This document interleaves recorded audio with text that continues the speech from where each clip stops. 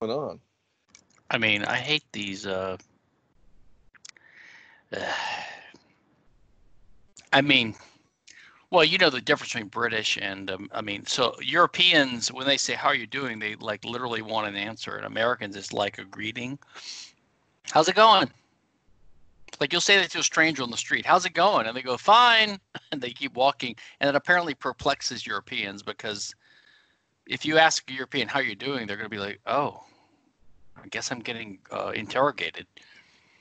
Yeah, I actually kind of like hearing people's actual answers. So maybe I'm more European, but a sunny one, because Americans are supposed to be sunnier Well, than oh most. no, so back on the literal answer, I don't. I mean, I think I'm doing well. I think everything's well. How are you doing? Okay. I have animals here who are somewhat restive, so you may see a cat be streaking Dude, across my lap at some point. hold on. I got to introduce you to my new little buddy. This is Oh, wow. our newest poodle. We've had 6 now. This is number 6. This is Bella, and Wow. she's a little 9-week-old standard poodle puppy, Bella Kinsella.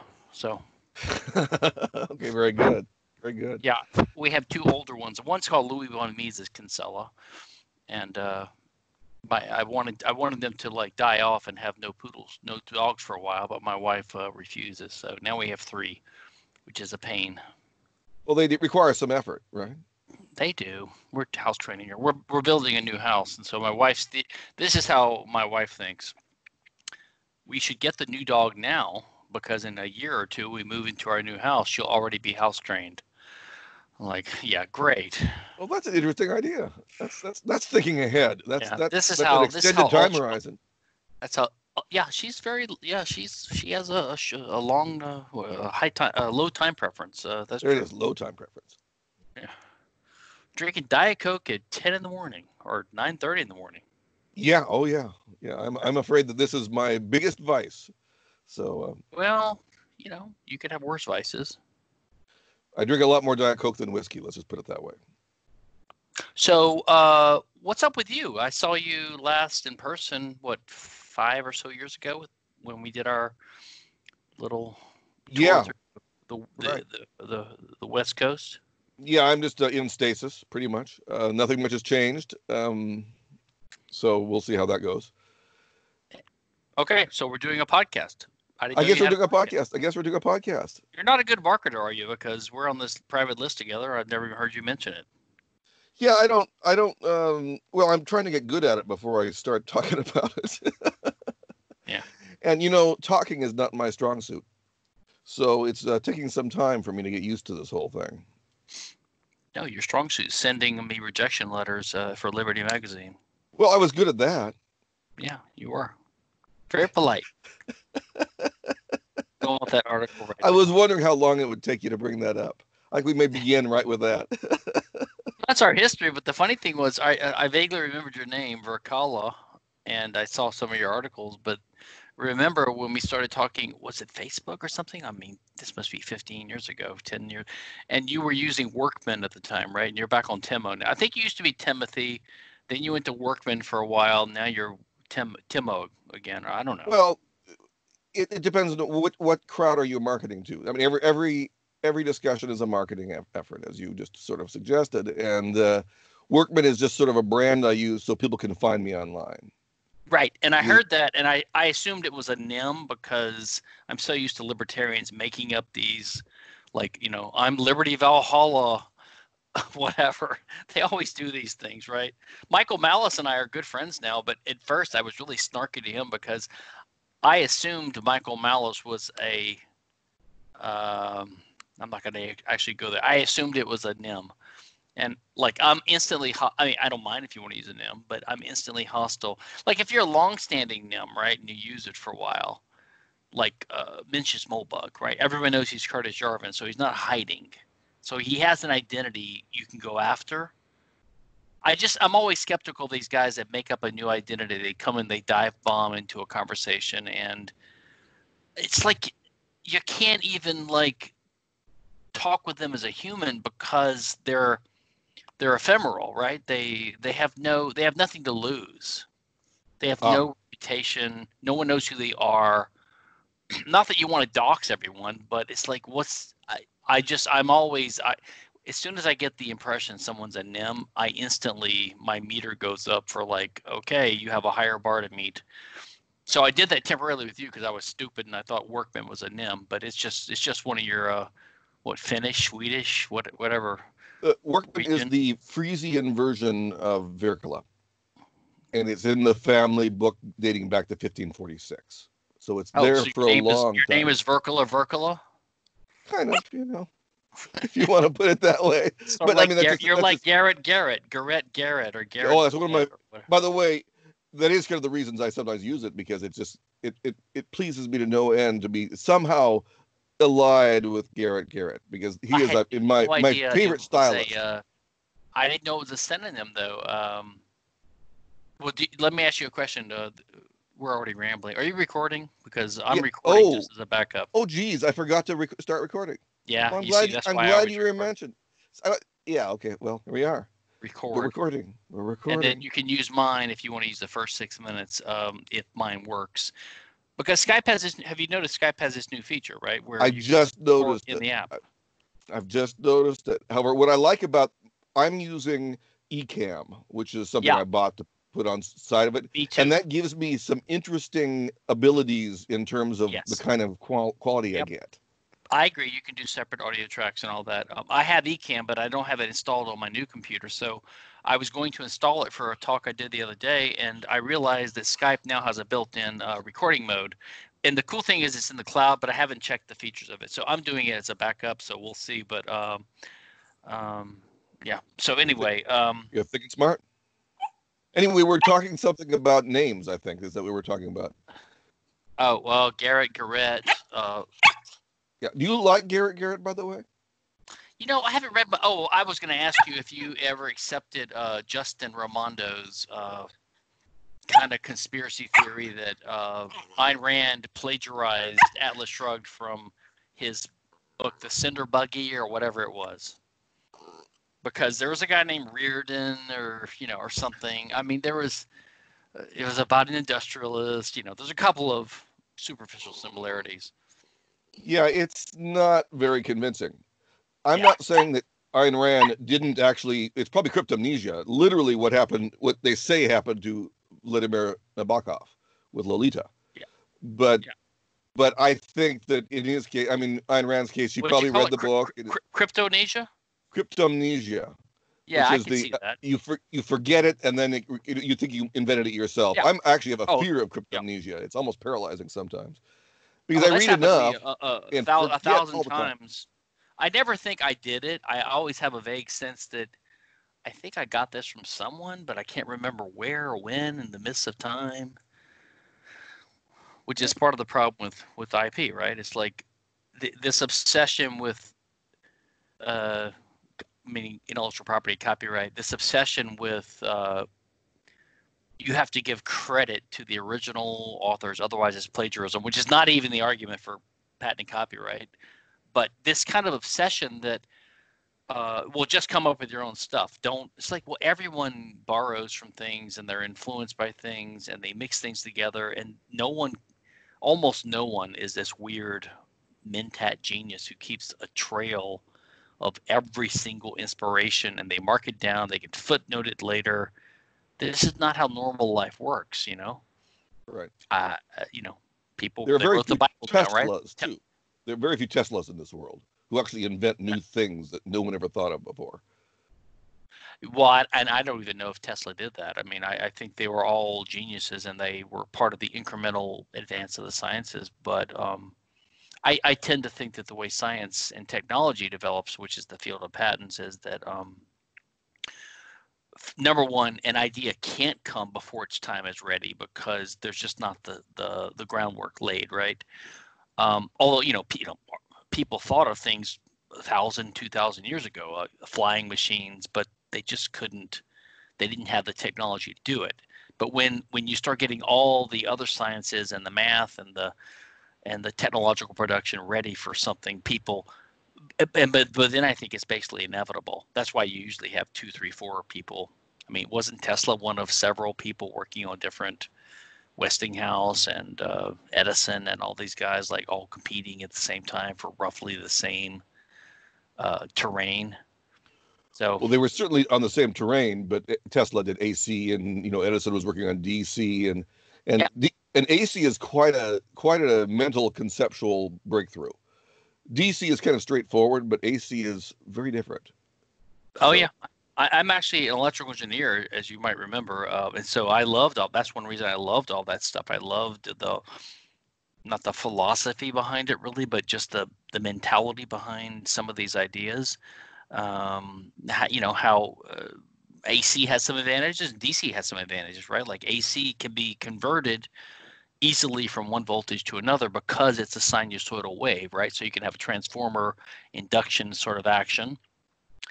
DC is harder to convert, but on the other hand, DC doesn't go back and forth, so it doesn't have as much friction, so to speak, in the wires. So you could send high voltage DC across longer distances on power lines without as much loss because it's not oscillating, right? But if it doesn't oscillate, then you have your own problems. And if it's high voltage, you have another problem, which is danger, right? So it's dangerous. But yeah, that whole stuff, all that whole field fascinates me. But I've never been into Tesla too much, except from that movie where the magicians disappear or something. Oh, The Talking about Prestige. Yeah. The Prestige. Yeah. Well, that's an amazingly good movie, based on a very good science fiction novel by Christopher Priest. So, yeah, that's a favorite, though I don't think I wouldn't exactly go to that movie for my ideas on Tesla. So, No, I know. That's what I mean. So you hear about Tesla from the sort of, what do you call the turn of the fin de siècle? Jeff Tucker and I sometimes joke about these all these fancy terms for the Belle Epoque, the beautiful era, basically 1880s to the 1920s, right? Like this kind of amazing. So I think there's fin de siècle, turn of the century. There's, which I'm probably mispronouncing because I don't speak French. I guess that's French. That's French. And Belle Epoque, I guess that's another French term. The beautiful era. There's another. Oh, Gilded Age. The Gilded Age. And that's very American. That was given to us by Mark Twain. That term. Yeah. Yeah. And it's kind of odd we could talk about the Gilded Age. Actually, that's kind of interesting me because that's also the age coming out of the Civil War, which is certainly a strange time in American history. Well, I was just listening to a podcast a day or two ago with, oh God, I think it might have been Thaddeus Russell or Tom Woods, one of those guys, because they're some of my favorites. But I think it was Tom Woods. They were talking about it was Tom Woods interviewing Herbener. That's what it was. Tom Woods interviewing Jeffrey Herbener, and they ended up getting to this forgotten recession of 1921, 22, something like that, which Tom's written about and Herbener's studied. But they were talking about the precursors to it, which was like from like the 1880s to about the 1900s. There was this kind of weird like flip-flop of what you think of now as the Republicans and Democrats. Like the Democrats wanted to, especially after World War I, the Democrats wanted to get fiscal responsibility and restrain spending and restrain inflation and prices, and the Republicans wanted the opposite. So it's almost like the opposite of now. But that was before World War. But you could be right. I thought it was. I thought they were trying to restore prices to the level they had been before World War I. So like after, and which it had something to do with that 1921, 22 episode. But there was something in the 1880s when all this. Yeah, my history is really weak on this stuff, but it's fascinating. It is amazing. I dip into it quite a bit, but I don't retain everything I read, which is one of those unfortunate things about getting old. I think by the way, I think I heard that there's a this is about 9 months or a year ago. I think there's a series in the works for like Netflix or Amazon or HBO. It's called The Gilded Age, and so it looked like one of these high quality prestige, cable TV drama things, which was going to be set from like probably the late 1880s to the early 1800s, which could have been interesting, right? The Rockefellers and Sure. Vanderbilts, all that kind of stuff. Of course, they'll, you and I both know they'll mangle it totally. They'll have to Of course. portray them as insidious, evil demons in the background. But it could have been interesting. But I have a feeling COVID might have delayed all that. How are you doing with COVID, by the way? Well, that's kind of an interesting story because I had a strange illness in February. Okay. It lingered from February through March. I had 2 bouts of it, sapped nearly all of my energy, dry cough, not phlegm. I even had a marker for a rash. But did I have it? I don't know. Oh, you mean you think you might have had COVID? Yeah, I might have. Early. And the fact that so many people we know had a strange flu in December, January, February, and March, and it was all over the place. I mean, it was in England and on the West Coast especially, but they never talked about it. They never talked about if there's a strange flu going on that's not COVID. We never heard about it from the important people. It made me very skeptical about the whole thing from the beginning. Yeah, I don't know where you're on this. I think you're more into conspiracies than I am, but I tend to think that the number of deaths is probably overcounted, but the number of cases is probably undercounted. But I don't know. I really don't know. That's been my. I really don't care, to be honest, because I don't care about things I can't affect. So what can you do? I mean, either this huge tsunami of grief is coming, or I mean, and it already has in a way because of the response to it, if nothing else. Yeah, that's a very stoic or Epicurean attitude of yours. Very Hellenistic, I should say. Oh, my wife and I I'm not like most people I talk to. My dad, my wife, other people, they ask these questions like A, B, and C, like what should I do in this case? And I'm like, what does it matter? Because what's coming is coming, and you can't, like, your little actions won't affect it. So yeah, I think you should accept. Yeah, it's also the Irish poem, like God give me the grace to know the difference, that kind of thing. Right. It's common sense in a way. Like, don't get excited about things. Like my wife always wants to dig into the details of things that really won't matter, like if you know them or not. Like, well, I want to find out what this guy would have charged or is going to charge, or things like that. And I'm like, yeah, but we already have a contract. We're going to have to pay it no matter what. And if we do this, so we're going to do we know what we're going to do. So whatever's coming is coming. We don't know it yet. And people don't like to look at things like that. So I like to try to make people say, like, so what's your action? What's your point? What's your goal? And they'll finally admit something like, well, I just want to know. They'll say that. It's like, yeah, okay, but then what are you going to do?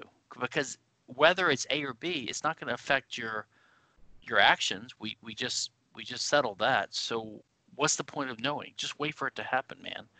But yeah, some people just are anxious. They want to fucking know. I have a slightly let me give you a stupid example. So my dad, who I love, he's 82. He's in Louisiana. I helped him get set up on this account called Freshly, which they order food.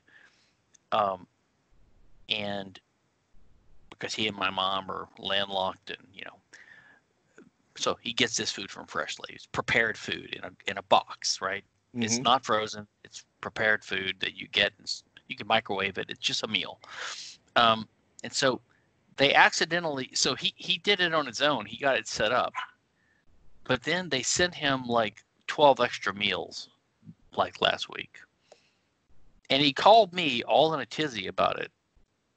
Number one, wanting me to give him the phone number, which, because if you're 82, you don't have to go freshly.com and find the phone number. But this is how dads do. Like, they, looking for excuses to call their kids, or they just want to call for a helpline, and they know that the helpline at the company is going to suck.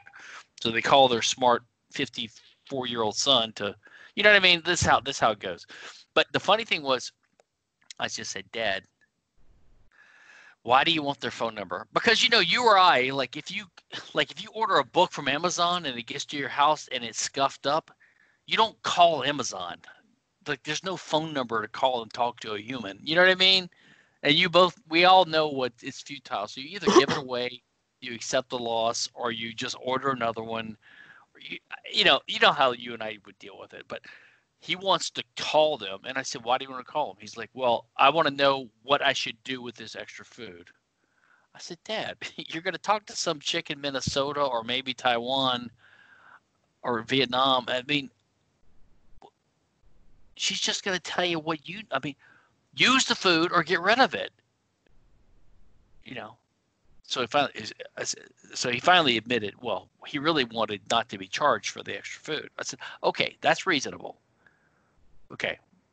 So you finally admitted but he first said, I want to call them and see what I should do with this food, you know. But it's a whole different generational attitude towards everything. Customer service, internet things, giving your credit card out online, that kind of stuff. Sorry, ranting and dissembling, but I just find people's reactions to all this stuff to be amazingly interesting because it's always so different. Some people treat some things so differently. They will spend 3 hours trying to debug an issue, which other people know how to debug in 2 seconds or 2 minutes, or they just blow it off. But some people just can't do that. Yeah. Regarding COVID, which is something I can speak to, is that I'm actually very fascinated about what is happening, and not to the point that I'm actually studying it in depth, but I do keep track of the various theories and bits of information, and I have my own theories, blah blah blah. But the point that I'm not anxious about it, because once again, how is it going to affect me? Well, I might die because of it. That's true, but I might die any day now.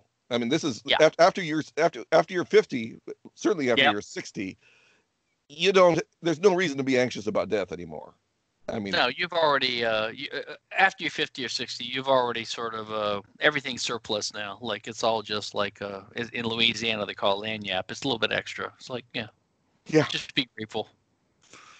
By the way, your COVID hair doesn't look too bad. Your COVID hair looks pretty cool. It looks. I mean, you're a biker, right? So it looks like. Well, I haven't been out in quite a long time, but yeah. I used to have very long hair. In the days where I rejected your submissions, I had very long hair. To get the chicks? No. It's a kind of a dumb story. It's one way people adapt, and I couldn't at that time. I could not wear closed face helmets. But that meant that I had an open-faced helmet, and if I had normal hair with the bangs or something, it would get in my eyes. So the only way to get it out of my eyes was to pull it all back, and that required longer hair. So I had long hair for 10 years, and then I decided I looked like an idiot. So at that point, I decided that for everybody's good, society's and mine, you look like Jesus. I mean, come on, what's wrong with looking like Jesus? Okay, he probably had short haircut.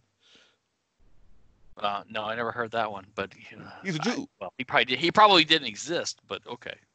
Well, yeah, I understand what you're saying. There are too many Jesuses, too many options for who he was. So there's Hotep Jesus. Yeah, there you are.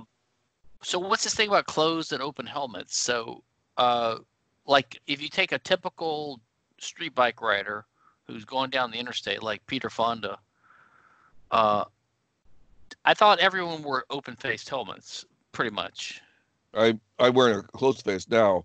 I have one that flips up like this. When I come to a stop, it's too suffocating for me. Well, a mask, we all know about masks now, and and so I use one of those, and I got used to it. I got used to having it. It's a double visor. I mean, the clear part can go up, and then the whole thing can go up. And that allows me to run around with a much safer helmet. Having a front bar is much safer. Yeah. And so that's the idea. It's safer. It's like full head protection or something like that. Right. I got you. You're kind of low on the screen. You're kind of low on the screen now. Sorry. Thank you. I used to ride dirt bikes all the time. I've never ridden a street bike because I'm terrified of them. And plus, I have a wife now. And when you have a wife, your freedom gets diminished. So Harry Brown might have had a point, right, about never get married because it's like it's unlibertarian. It's a restriction on your freedom. No, so I can't ever ride a street. I've always wanted to ride a street bike, to be honest, because I've rode dirt bikes all my life, and I love them, love them, love them, love them. But I never had a closed face helmet. It was always, this was back in the 80s and 90s. It was always open face that I recall. Well, that was before good technology. That's basically. Oh, sure. I mean, I remember when I was riding these bikes, and they would say, "Oh, now we have something called monoshock." Like, it occurred to someone one day, if you're going to have a spring action on your rear wheels, why not just use one spring instead of two? You know, and all these innovations are crazy. On the other hand, the price is insane too. I'm never sure if it's because technology is so much better or because inflation.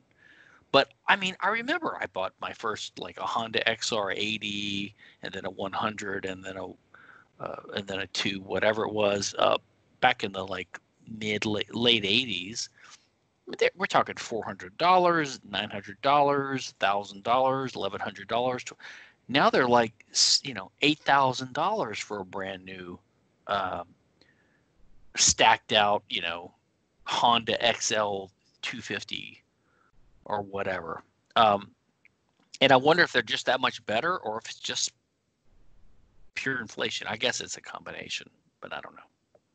Yeah, I don't know either. I looked at a new Honda, the small wheel, it's sort of like their version of a Vespa. It's a real cool looking kind of scooterish thing. Yeah. Half dirt bike, half scooter. I'm not sure what you say about it. It's like a 250. And I asked the young man who was riding it, and he said, it's about $3,300. Brand new. Brand new. Of course, I don't buy things brand new like that. I'm not going to buy. Well, you don't actually need to. Like you could get a used one for what 1/3 the price or something like that. So yeah, of course. Right. And the great thing about bikes is that there's a lot of people who buy bikes that never use them. Correct. Yeah, so you can get a really good one. Yeah. Yeah, that would be me. Yeah, it's been one of my fantasies in my 50s to like get back to dirt bike riding. I haven't ridden it in like 20 years because, when you live the suburban sort of lifestyle, I mean, there's no time for it when you have kids and careers and wives, and then there's nowhere to put it because your wife doesn't want like a trailer in her front yard like we used to do in Louisiana, Right. Standards in our neighborhood. I mean, and there's no room in the garage. I mean, where do you put it? And there's no industry. So here's the thing. If I could go once a month and go ride a bike and rent it, it would be the heaven for me. But there's not an industry for that. You know what I mean?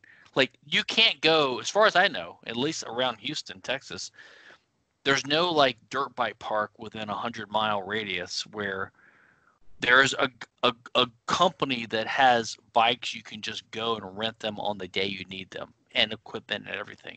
Because no one does that. Everyone that rides has their own crap. You know what I mean? Right. So there's just not a market for it. Yeah. A market. I'd have to like hire, some storage unit out 100 miles from my house and put a trailer in it, put a bike in it, get a trailer hitch on my car, hire a mechanic to go out there and do everything for me on occasion that I used to do as a young 17-year-old who knew how to do everything. It's like everything like becomes exponentially, like literally probably 100 times more in terms of overhead cost, and then you barely use it. But that's my dream, actually. I want to get back to dirt bike riding someday. Okay. I love it. It's one of my favorite activities. Oh, if you could like name the top 2 or 3 or 4 or 5 most fun things to do in life, I mean, we all know what they are, right? It's sex with women, number one. That's obvious, right? Fritos with French onion dip, right? Dirt bike and maybe snow skiing. Snow skiing is fun too, but I'd say dirt bikes. Dirt bikes is up there. Okay, I would probably put. And I have a feeling the street bikes are up there, but I haven't had that pleasure yet. I love it, but it's not the same thing in many ways. It's a much more genteel activity. Right. I know it's different, but I feel the tug of it, but I just can't go there because I know so many guys that they've been totally killed or their lives ruined because some car fucks up and smashes the guy. The good thing about dirt bikes is, it's just you against the trees. And you know what? If I hit a tree, it's my fault. That's But true. I can control that. But you Okay. can't control an idiot in an SUV or a woman on her cell phone, you know what I mean? That's what you can't control. That's the problem. Right. Well, there's a few tricks. One is that you do not drive in and around cities when there's traffic. That's a very important thing. And the other is that there are things you can do when you approach cars on the road. Like where I live right now, this is actually the ideal motorcycle riding area because there isn't that much traffic on the highways. The highways are generally safe. And if somebody's coming at you, and that is a problem for a motorcycle because people can do the craziest things. Well, then I mean, I do things like I start weaving a little bit within my lane. Just that alone, it's So not they can see you. cool, right? You have to remind them that you exist, even if it's innocuous, because people, Well, and I think there's all these strobe lights now, and there's all these kind of colorful vests people wear, and they do things right that attract attention, which makes sense. right. The other thing is just no matter what speed you have to go, get away from other cars in your lane. Yeah. I mean, you can't be around other vehicles. Basically, that's just not a good idea in motorcycle riding. But try explaining that to a policeman who's wondering why you're going 90 miles an hour on a country road. That's an interesting conversation. I guess if he rides a motorcycle, he understands. Yeah, But yeah, if he doesn't, then you're screwed. yeah. I have a fun relationship to traffic cops. It's an interesting relationship. I've actually used in court the theory of risk homeostasis. So that's one up for me. Risk homeostasis. That's Sam Huh. Peltzman's theory, basically, of that one has a basic risk level one wants to maintain. So if one is safer in one realm, let's say made safer by a safety belt or something, one tends to compensate by more reckless behavior uh, than you would have without the safety measure. Oh, it's like conservation of risk or something. Yes, yes. Okay. Hold on, I'm stepping away to check You're, something, but I'm and listening. now I see your background screen. You've vanished. It is as if it were a science fiction scenario. I know it's crazy. You're an alien. I'm not even using a green screen. I'm just using my Skype magical special effects. Yeah, it's quite the thing. And that's Yeah. just simply Well, to, you're to back. get rid of. Excuse me. Oh well, I just do it because I'm just in a bedroom, which is not interesting. I'm not in my study. In my new house, I'm going to have a study where I'll have an interesting intellectual background like you have. Okay.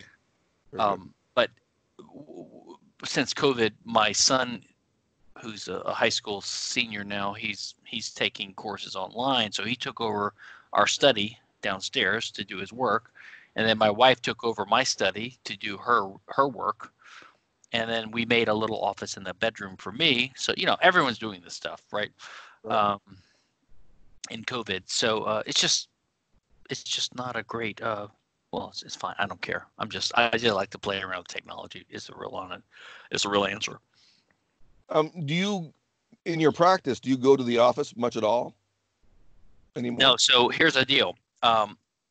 My practice is for about 7, 8, 9 years now. I quit this job I had, which was as an employee, as an in-house counsel, as a general counsel of a high-tech company. About 30 minutes outside of my house here in Houston, but I still do some of their patent work for them as my client now. So I basically I'm just a solo patent lawyer working from home. So my office is my home. My office is my laptop. Anywhere I am, I can do my work. It's easy. It's a weird thing. I don't need assistants anymore. I don't need staff. And Right. so I don't go anywhere. No, I actually have an office at that laser company. They gave me an office, and I was going there every couple of weeks, like to check in and to use their office and to get out of the house. But no, I just stay here now, and so my wife does too. She works in downtown Houston usually as an oil trader for Shell, and my son usually goes down the street for high school. But so everyone's just here, and we're the type of modern techno 21st century yuppies that we can still do things from home. Not everyone can do that. Certain jobs Right. require presence, Right. Yeah. or physical interaction or whatever. It used to be the case that nearly every job did, but now there's an increasing number of jobs. Of course. What I've been doing, I in can the do West, anywhere as well. I take my iPad wherever I want to go, and I do my work there. What are you doing, like editing and stuff like that? Yeah. What kind of do you use the iPad with the keyboard? Sometimes. But if I'm in a restaurant, if you're going to edit documents. What? If you're going to edit documents, you the keyboard is I think it's essential. But well, the way I do it, often I don't. The iPad is an amazing device. It's a very easy to use. Like I say, if I'm writing and want to write fast, I'll use the keyboard. And some editing, I use the keyboard. But you can click and you can do everything you need to on an iPad. Oh yeah, because I see. So writing and editing are different. Okay, if you're writing a lot, I think you really need it. That's just me, because I can actually type. So if I don't have a keyboard, I'm hobbled. And the little keyboard on my little old iPad is great. I love this little thing. I don't know if you have one of those. The little thing. Now the new one, the Magic Keyboard I hear is awesome on the iPad Pro. But it's kind of a major ordeal. It makes it basically as big as a MacBook or a MacBook Air almost. So right. I'm thinking why not just use a MacBook? But I understand it. But yeah, to me this fascinates me. What you can do with these little devices. I mean, to be honest, you probably know this. You could probably do a lot of what you want to do on your iPhone or something like that, or an Android phone. Right. Though it's harder it's amazing what you can do now. Yeah. They're harder to see, but you could get a screen. You could get a portable screen. You could get a portable keyboard. I mean, there's all these kludges that. Yeah. The thing is, the kludges usually is just get an iPad with a keyboard, but yeah, I'm pretty much committed to. If it weren't for just a few apps, or some software on my computer, I probably would just use iPads all the time. But I would love to only use an iPad because they update all the time instantly. It's not everything's in the cloud. But just for what the way I use them, I do a lot of alt tabbing, cutting and pasting, right, and things that they're just so much more. Even today, they're so much more onerous on an iPad, just because they're not designed for that kind of.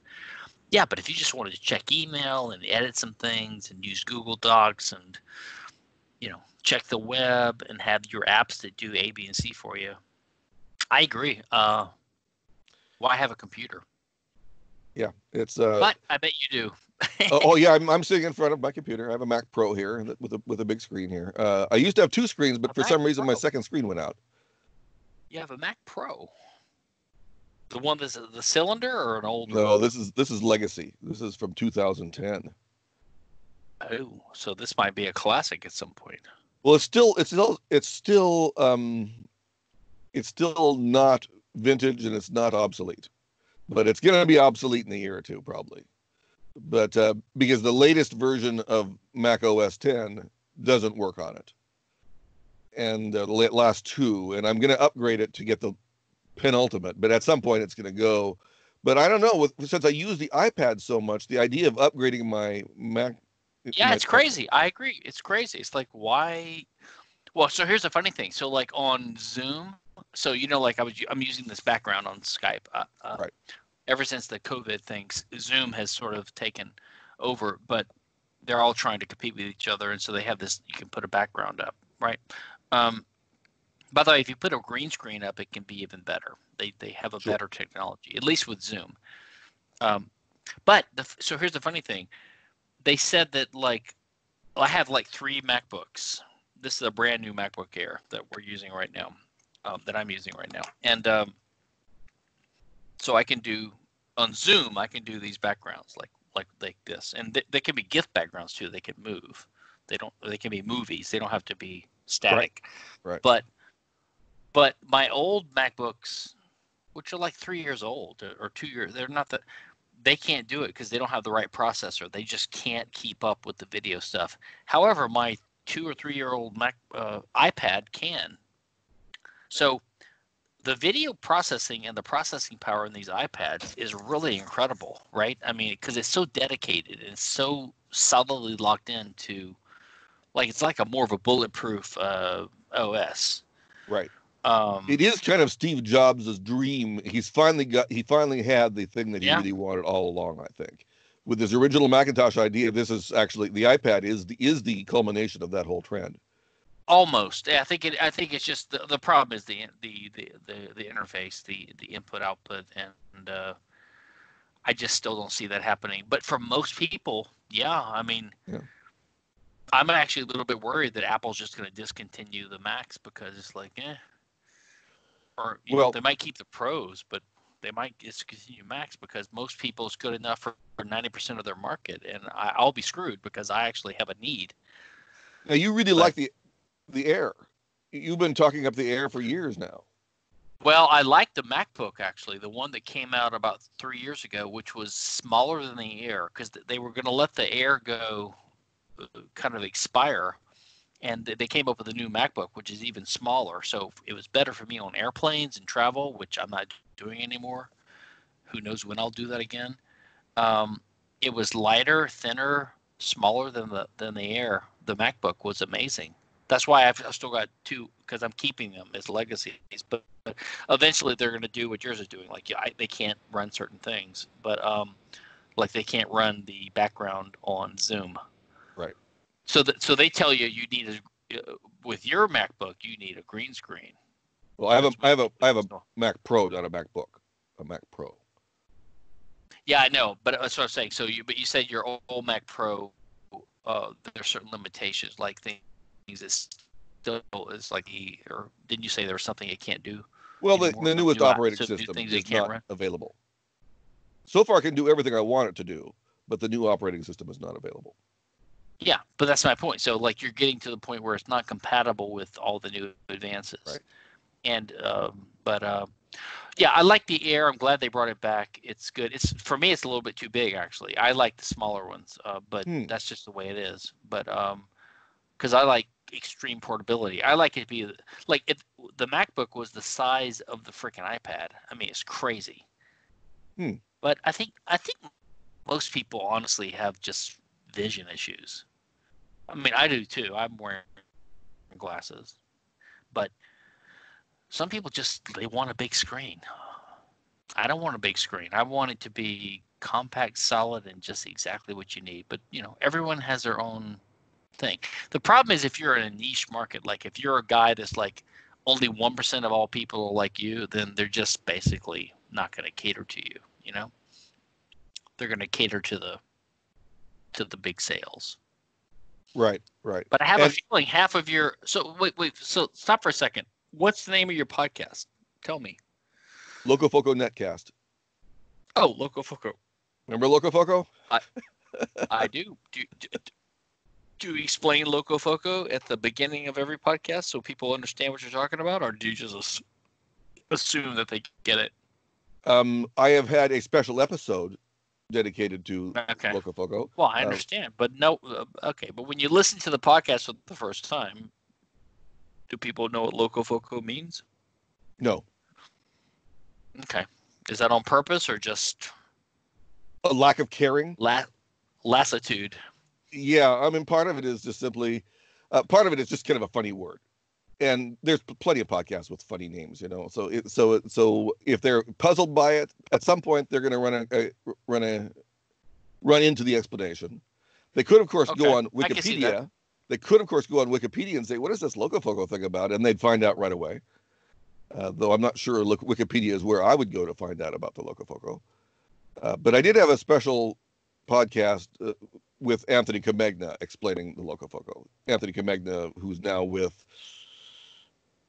ISIL, the Institute for Humane Studies, I something like know that. ISIL. Are they still around? I was actually just It's not ISIL. not It's bad not ISIL. mouthing them, but It's I was. IHS. It's IHS. I'm pretty sure Institute for Humane Studies, and he has his own podcast called Ideas in Progress. So, Okay.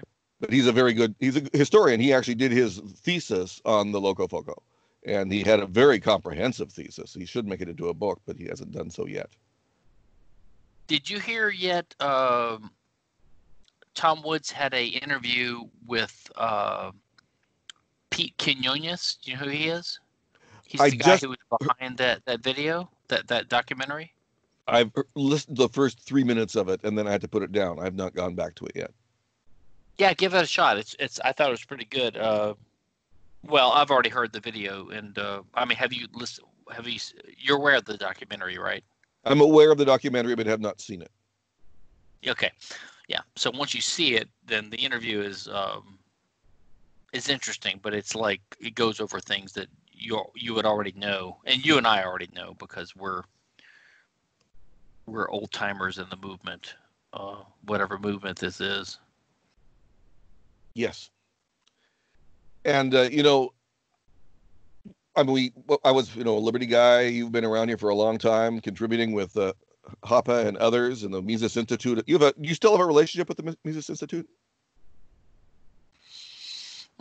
That's an interesting question.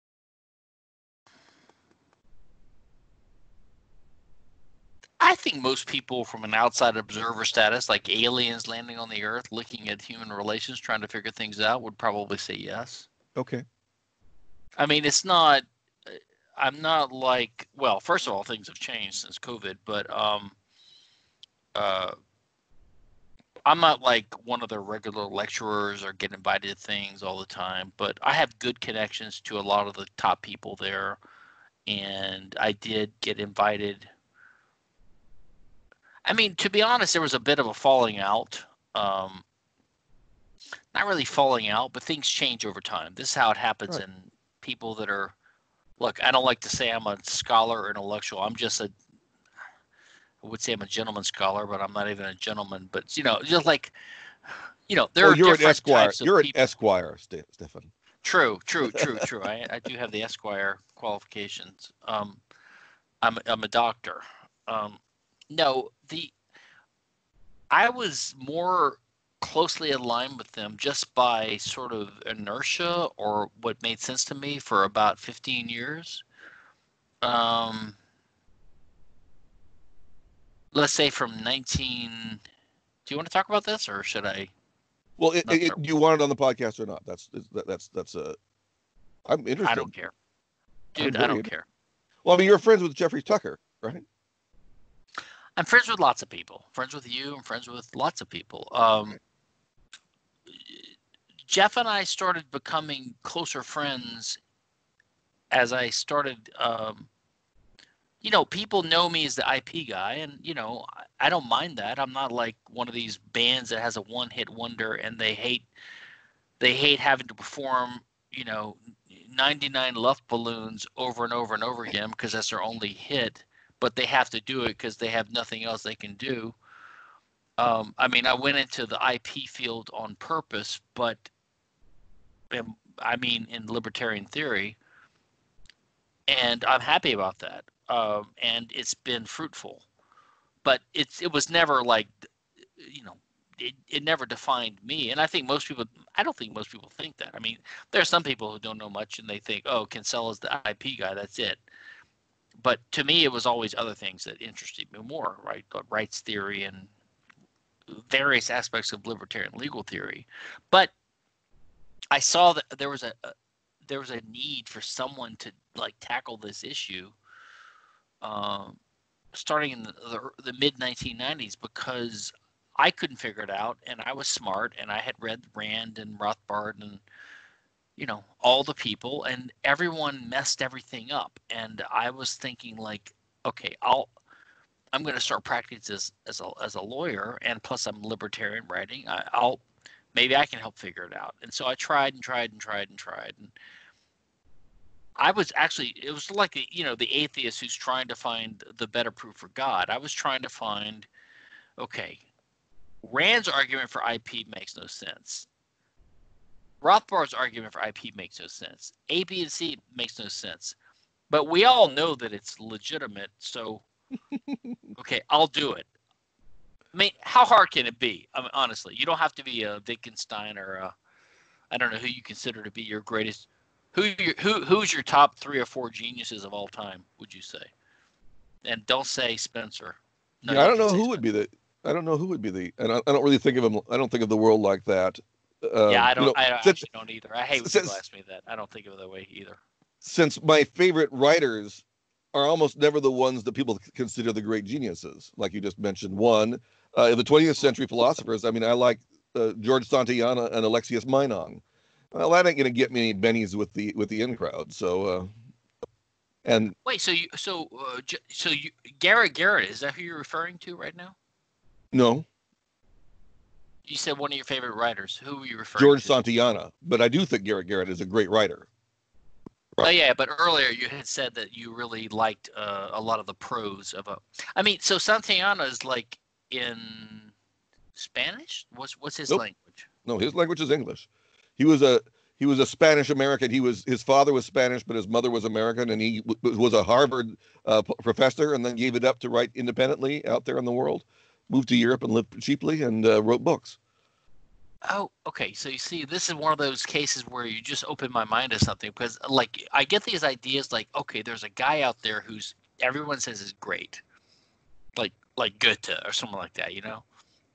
But unfortunately, I don't speak their language, and I don't usually trust translations, especially for things that are I won't say poetry, but they're mired in the manipulation of the language, right? Like, Right.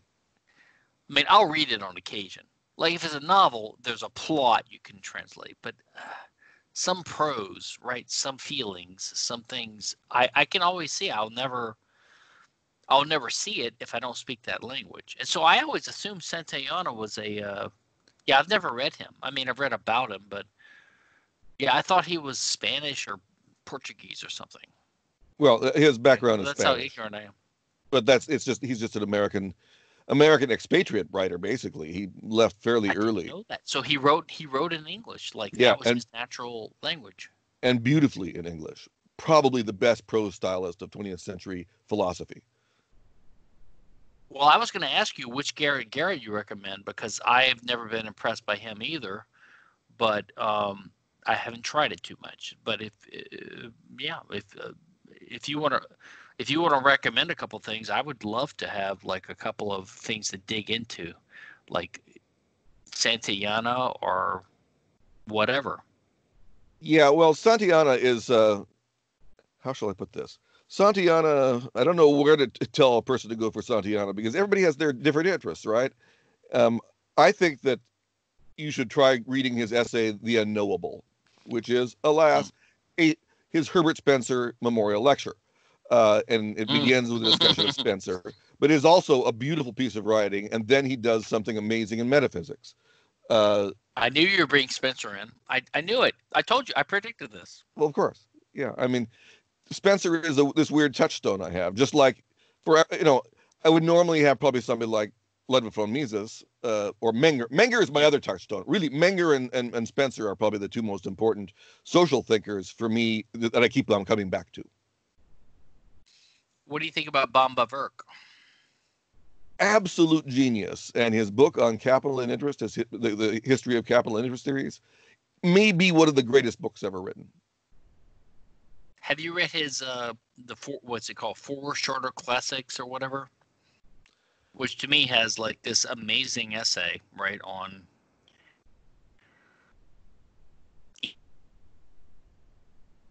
You froze.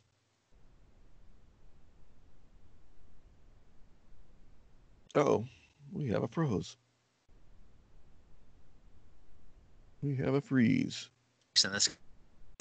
But we just froze, Stefan.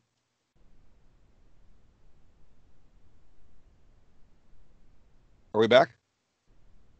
Yep, I think we're back. I don't know So what you were happened. talking about some of the shorter essays by Bumbavark. That's where we froze on, and I think it's you were, a book. Yeah, it's a book. I think it's a book called Shorter Essays or something. It's like yes, 4 essays, and one of them is on legal relationships and how they relate to economics. right, and it's brilliant, right? I think it's brilliant. I mean, it's before its time in a sense. I don't know if you could. I mean, what's one interesting thing about this? I mean, you're used to this because this is what you like. You read these older guys, and you have to give them a break, right? Like, okay, they're not speaking our language exactly, and they don't have footnotes from a 2009 Steven Pinker article or whatever because it was 120 years ago or whatever. So you got to give them a break. You have to read it with a little bit of, I don't say charity might be the right word, but you have to like, well, you'll see if you listen to this Tom Woods interview with Pete Quinones, like where they're talking about how they incorporated some of the left libertarian anarchists into the documentary.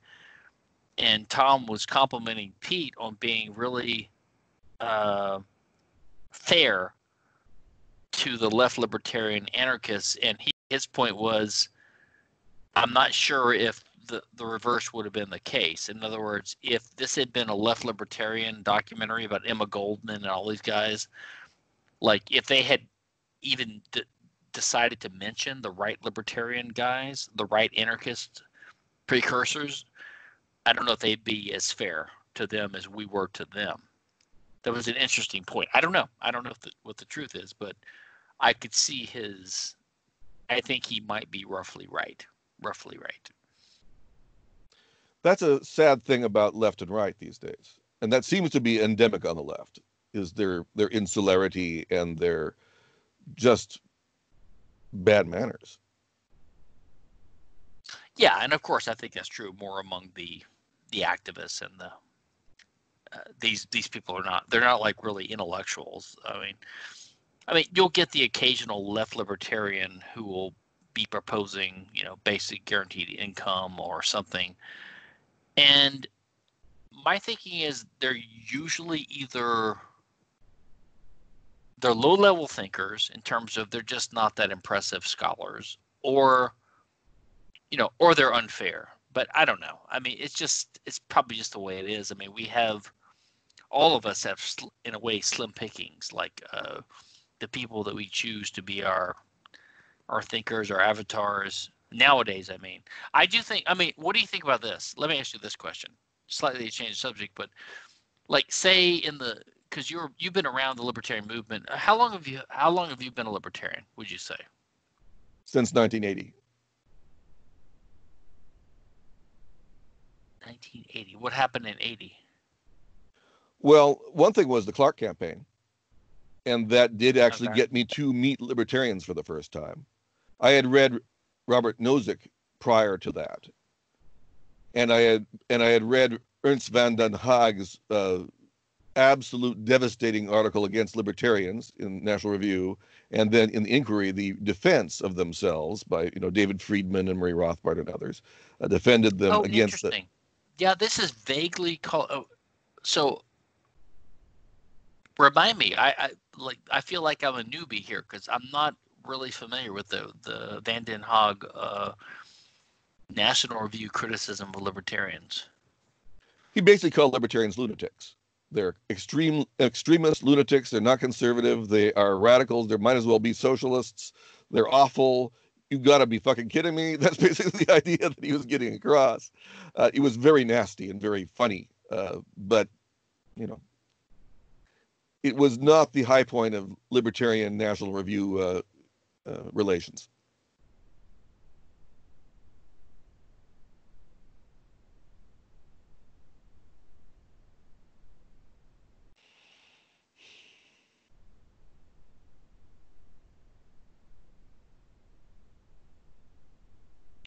So I guess we're back. I think we're back.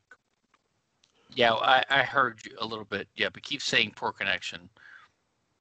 You ever notice when people talk and they have a poor connection, they always blame the other guys? Like, I don't know what's going on in Seattle, but I mean, or Portland or whatever, Right, right. And I don't know what's going but on. I actually Houston's have a fine. VPN going right now. I probably, usually that makes the thing better, but maybe I should take the VPN off. Which country are you going through? Well, it's going through Seattle probably.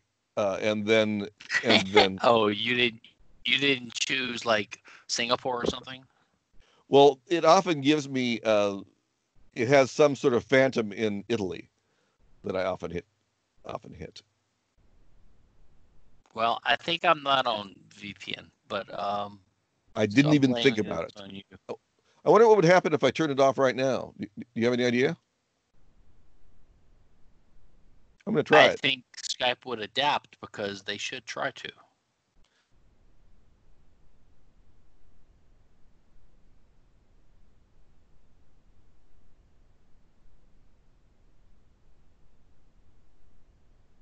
And you froze, but now you're back. Very good. It worked pretty well. We'll see Sorry, if this is better. I'm rambling all over the place. Sorry. Yeah, well, we're Uh, not really. The subject that I chose for us today is not going to be addressed. Obviously, we're just having a chat. I think is what's happening. what was our subject? What was it supposed to be? Well, I was going to ask you about legal positivism, but let's carry on with our discussion of the deep history of our libertarian connections. Uh, you were asking about Ernst von den Haag, and that's where we were last in our conversation. Well, what I was going to ask you was if you agree that by some strange so I think the libertarian movement, well, let's look at it as an overview. The libertarian movement, I would say, started in the 50s and 60s, right? That's what I think. Now, there are precursors, no doubt. But I think that basically it was Ayn Rand, Leonard Read, Milton Friedman, and then Rothbard, to some degree, Hayek and Mises. But I think the modern libertarian movement is an American thing that came out of certain thinkers and their popularity and their message in the 60s and 70s. I mean, roughly. I mean, would you agree with that? Like That as a is the modern proxy of libertarian movement, right?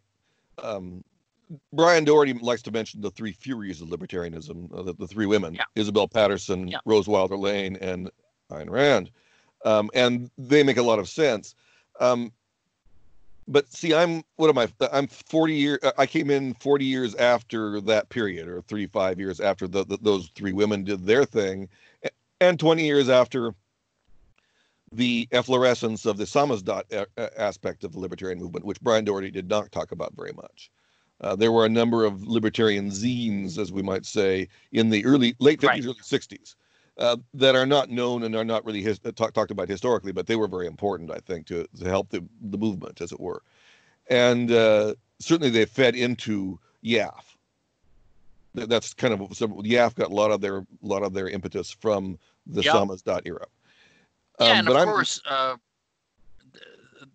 that book by Jerome Tuchili, it usually begins with Ayn Rand. I mean, I'm sure you've read it.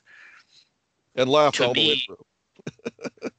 it's an amazing book, and it's probably a book of its time, and it was the perspective of one guy who I'm not even sure is libertarian, to be honest. But it was a good journalistic sort of humorous, intelligent look at this burgeoning sort of set of ideas, right?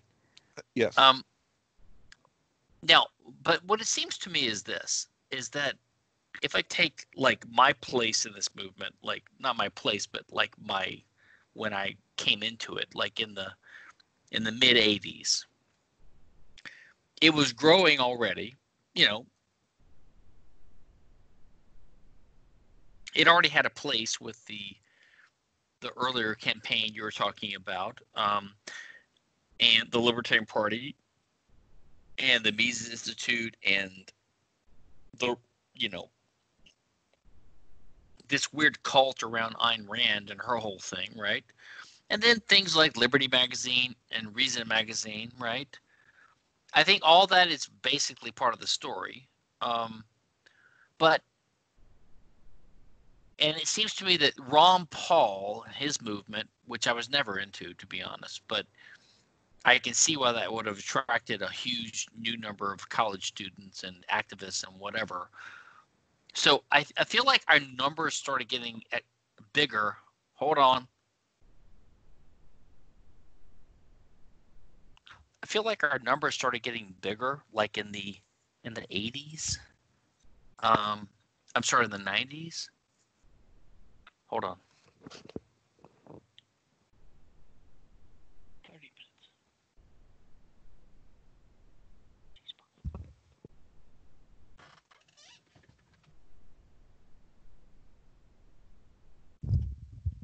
I don't hear you right now. Now I'm back now. Okay, let me get back into my position here in my seat. I'm almost glued to it by now. Yeah. The cool thing about this, can you hear me? Barely. Oh, hold on. Can you hear me now? Yeah, there's something with your headset. It's very low. Hold on. I'm going to change.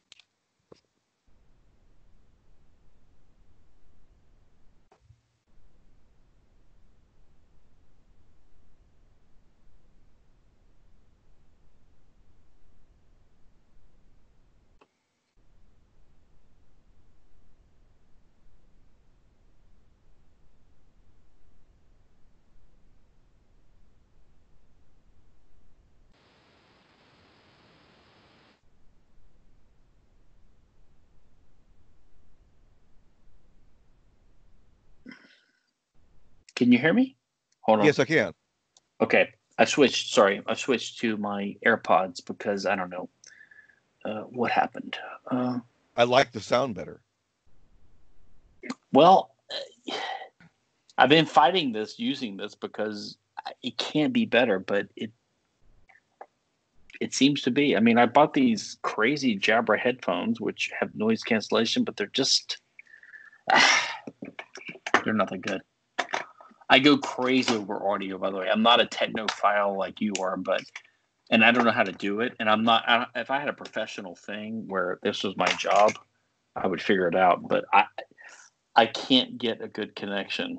Then the best always is these stupid. So you're like on so you're using the Apple earbuds for monitoring only. I got it. These are just headphones. They look. Yeah, I mean, so you I have hear. professional headphones right here, but it looks stupid on my head. You know, I mean, No, but I mean, you can hear that, but your voice is going through the microphone anyway. Oh, I have two microphones set up to a Scarlett Focusrite system, and it's going through fairly professional equipment. Well, the thing is, I've got 2 or 3 of these things. I've got the snowball mic. I've got and I can never get them to they're always too low. So I need a professional guy to help me. But anyway, sorry. What were we talking about? Now I've gotten distracted. Well, you were talking something about the libertarian movement seemed to be growing in the 90s. We came in the 80s. You and I both are kind of in the same generation, just a little bit of a lag. But in the 90s, things start happening. I was going to ask you if you agree that, so my impression is that the movement has gotten bigger in the sense of more people and more prominence. I find that the mainstream media, cable news companies, whatever, they don't misuse the word libertarian as much as they used to. Like, they used to always call the conservative Cato Institute. You know what I mean? Like, they always did that.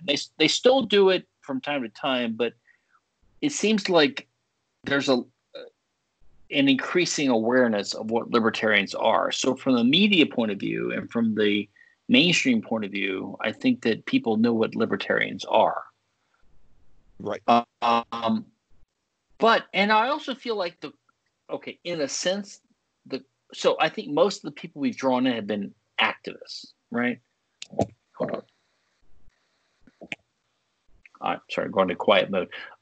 They've been activists. Now, activists are not always the most intellectual or scholarly or academic of people, On the other hand, libertarians have gotten more radical. Like they want to abolish the Fed now. They want to do A, B, and C. They're not all anarchists, but so I feel like in some sense that there's more libertarians now and their quality is higher. However, there's something about these libertarians in the 60s and 70s and 80s, mostly the Randians, to be honest. Like they had this sort of hyper respect for scholarship. And most libertarians you would meet, at least the ones I would meet, and probably the ones you would meet, like at these gatherings that we would do, they would be the type that are the intellectual ones. Like they've read the Reason magazine articles, they've read the Liberty articles, they've read the journals, they knew about the 3 or 4 journals we had at the time, right? What was Jeffrey Friedman one? I keep forgetting the name. The one Jeffrey Friedman edited forever. There's Reason Papers, there's Liberty. There's just this material, and it was just like there wasn't a lot of it. And so you could basically absorb it all if you were a complete. But now I'm thinking like, no, that was just me as an idiot, sophomore, junior in college, going to the library and reading everything because I was a dork. I don't think everyone's like that, though, which is fine, right? You know what I mean? Right. So my view is that the libertarian movement is bigger now, but it's stupider. And not only stupider, but in terms of less intellectual and more activist and more Ron Paulian, but like less aware of the entire history of our movement. They haven't read,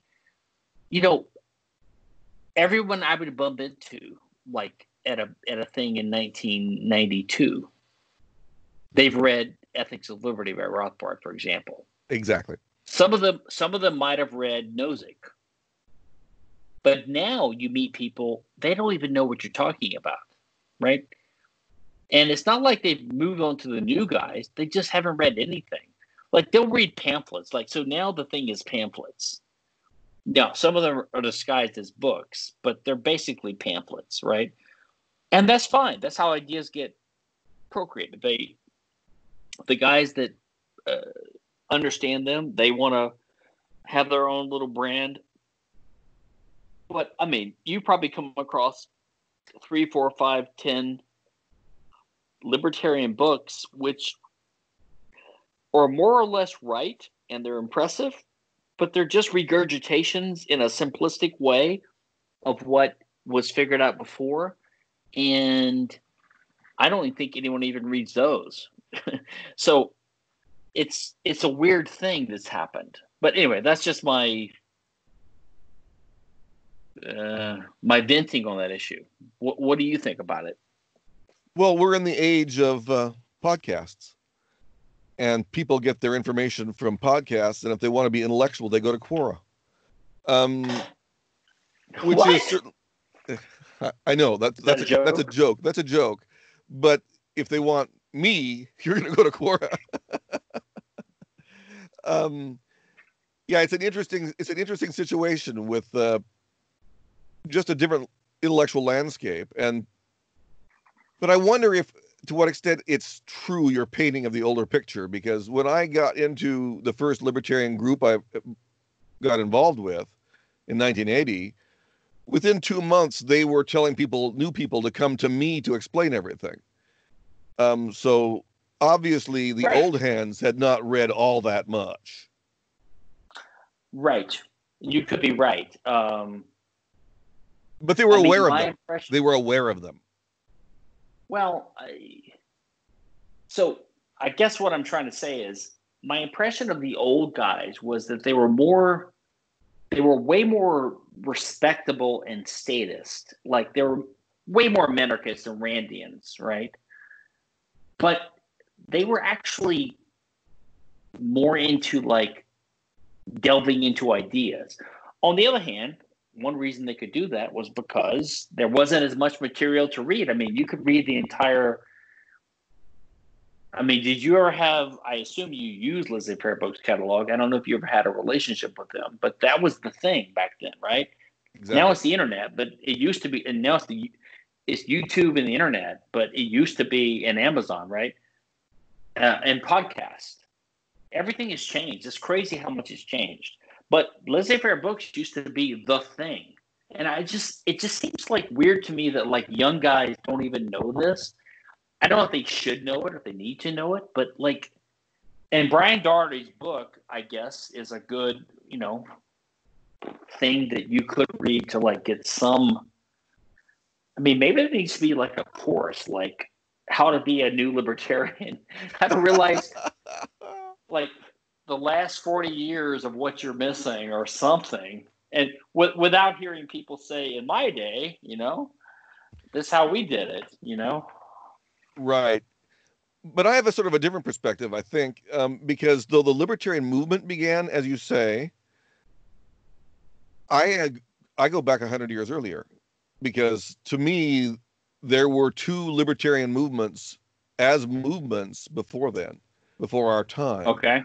There was the LocoFoco movement, which was basically as libertarian as you can get in a political movement in America. There's never been a more libertarian group that was successful in any possible way than the LocoFocos in the Democratic Party in the 1830s, 40s, and 50s. And they had some influence. And you read Leggett, so you know that he's fairly sound. Mm-hmm. And then, wait. Not only was he sound, Leggett was one of the first guys who was really good on intellectual property, which is amazing for his time, because all these guys are totally confused by the labor theory of property and labor theory of value, I think, or most of them. Right. Like, there's almost no one good on this issue, but Leggett was like incredible. Right.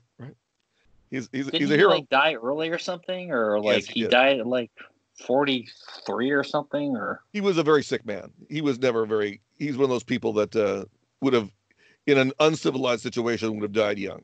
But then, so am I. We just have a better civilization now as far as health is concerned. But he died young.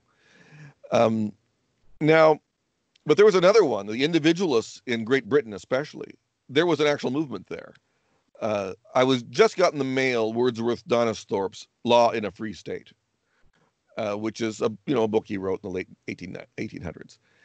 And he begins his preface talking about intellectual history and the history of individualists. He says when he was, in the old days, just like we were right now, in the old days, he could count all the individualists in Britain. They'd all fit into one room. But now there are thousands and thousands of them. And he said, and it's largely due to Herbert Spencer. He agreed it was largely due to Herbert Spencer. So self-conscious, but also to the activist movements in Britain at that time. The Law and Property League, I think, is one of them, or something like that. Liberty and Property League, one of those. And there was a few legal rights association, I forget the names of their organizations, but they were important. They were activist organizations. All that was killed by World War I. There was nothing that survived World War I.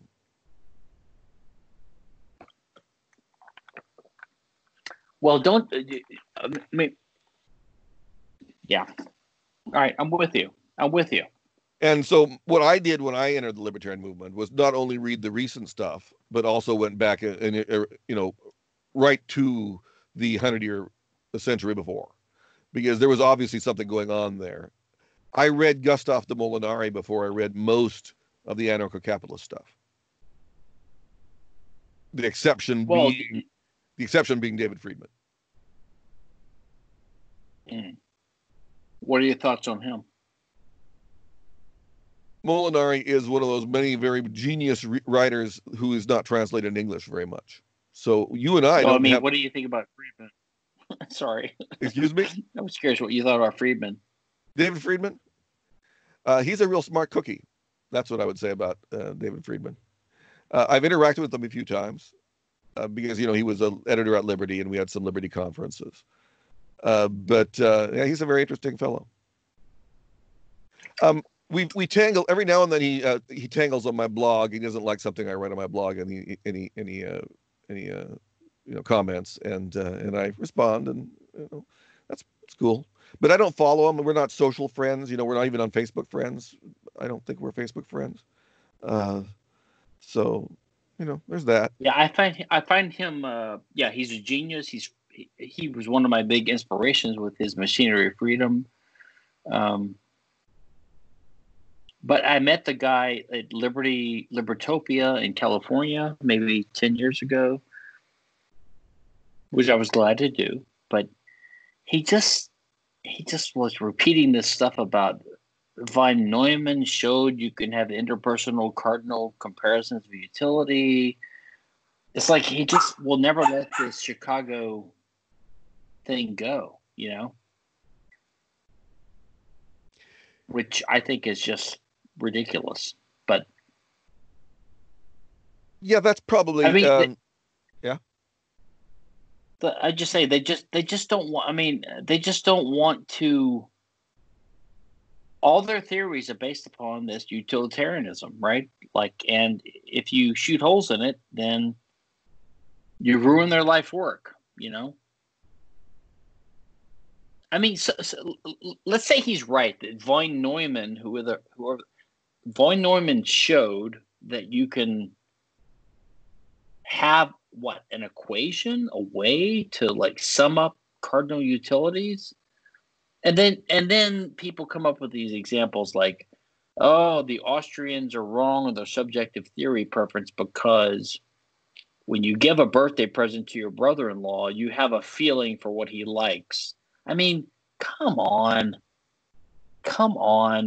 We all know that this entire attack on subjective utility value theory is because these guys want to have an official approval of their government plans. I mean, this is what it is. It's not funny. It's not a joke. It's not safe. It's dangerous. So what if you show that von Neumann showed that there's a way to this is like these guys that opposed Mises in the 1920s when Mises showed that socialism can't rationally, economically calculate. And their answer was, well, you could have a supercomputer that could do it. That was their answer. Okay, fine. Let the Soviet Union, let Kim Jong-un come up with a supercomputer that's going to rationally plan their glorious future. It's ridiculous. It's all ridiculous. Yeah. Even if it's on theory possible, it's not going to happen. We know that.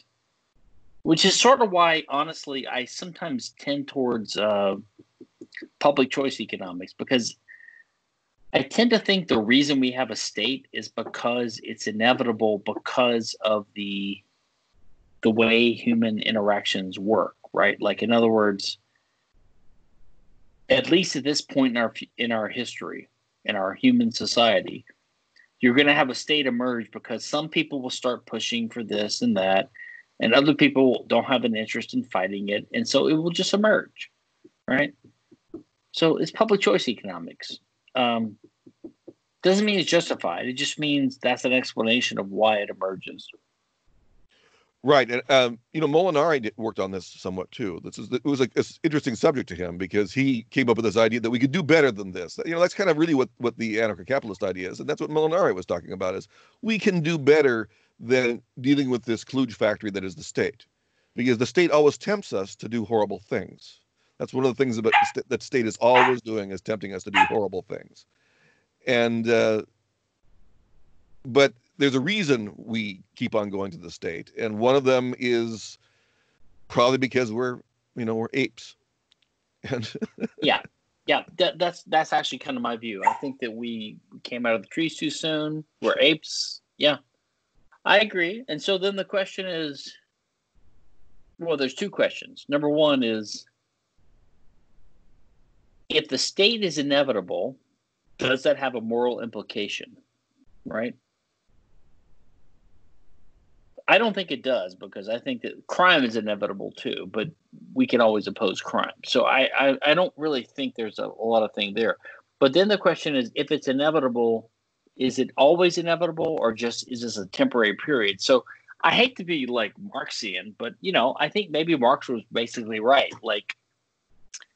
maybe there's phases of society that have to happen, and then now I don't agree with his final result, but I don't know. Maybe I do. Maybe in the end, we have a not communist, but we have a post-scarcity society where we're so wealthy that everything is trivial, right? I mean, is that really not the Marxian dream in a sense? Well, you know, that is a form of current communist thought, is that really what it comes down to, Sargon of Akkad has even brought this up, which is kind of amusing to see it done on the in the YouTube sphere. But that is the idea that perhaps someday things will be so plentiful that the slave class, the class that we exploit, is the machine class, the class of machinery. And that's very close to Marx's conception of the means of production. But I'm not really into Marx like that, because I think he missed some really important things, and that's why I prefer Spencer, because Spencer also had the idea of stages of stages of society, different kinds of complexity, and he thought with industrialism came new challenges and new potentialities, and liberty was possible at that point, after the militant kinds of societies that where civilization pretty much started with. You know, one of my, you know, as you probably occasionally see in various Facebook and on our discussion groups, I bring up the great old megalith structures. I'm fascinated by really ancient history, mainly because there's so much we don't know. Mm-hmm. And they engaged in mass production to an extent that we still can't duplicate, which is kind of interesting. We say that, you know, socialism is impossible because we can't meet the consumer demands because there's no coordination and it's just, there's no calculation. There's no way that that a big state can do what capitalism can for the people. That's just not possible. But the ancient states produced things, if they were states, produced things that we cannot right now duplicate. If we tried to build the Great Pyramid, we would fail. Mm. We can't even move the blocks. Oh, I see where you're going. Go ahead. So aliens. No, I'm not saying that. No, actually, I'm not saying that. I think we lost some knowledge. I think that there's some knowledge that's been lost. I don't know what that knowledge is, and since I don't know what it is, I can't say what it is. What I am saying is that Mises described capitalism as mass production for the masses. But in ancient times, they had mass production for the elites. They had mass production for a few big projects. And I think one of the big issues that people have is that we have difficulty making a distinction between big projects and capitalism. Obviously the pyramids can be made, so obviously we can have a social society. Obviously, the government can make a bridge, so obviously we need the government to make a bridge. Those things don't line up. That isn't quite how the world works. And capitalism offers a new kind of order, can do things that are more amazing, and we don't need the government for those things. And I think that's a huge challenge, and I think that we still have to deal with the fact that maybe they can actually do something politically. Maybe that this new form of organization, which isn't how the pharaohs did it, maybe this new form of organization can do everything that we want it to do. But human beings are afraid because we, frankly, kind of like the pharaohs. Everybody wants to worship a pharaoh. Mm. I mean, I don't, you don't, but there is a huge class of people out there that cannot imagine a non-hierarchical society. And even the egalitarians can't imagine it because they immediately set up hierarchies. I mean, the ridiculous part of everything was recently shown in Seattle with Chaz. They kick out the police and they set up their own police force. Yeah. It's a gang, but still.